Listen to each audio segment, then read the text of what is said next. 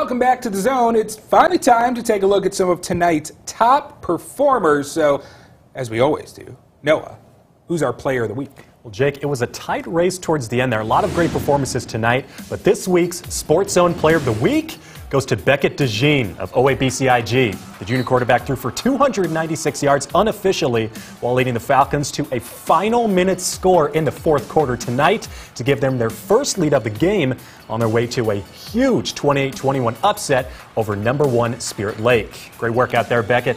We'll make sure to get you your SportsZone Player of the Week shirt soon. Class 2A running through OABCIG. Where have I heard that before?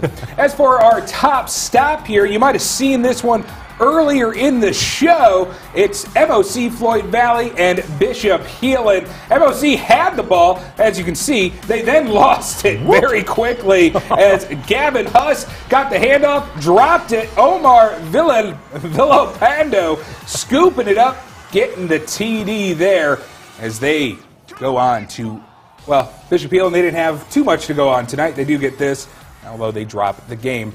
Well, thank you guys for joining us tonight in the Sports Zone. Before we go, I hope you join us in a moment of silence as we look to honor and really just give some recognition to the young man who lost his life tonight in Sloan, as that game with Hinton for Westwood will be moved to tomorrow at 5.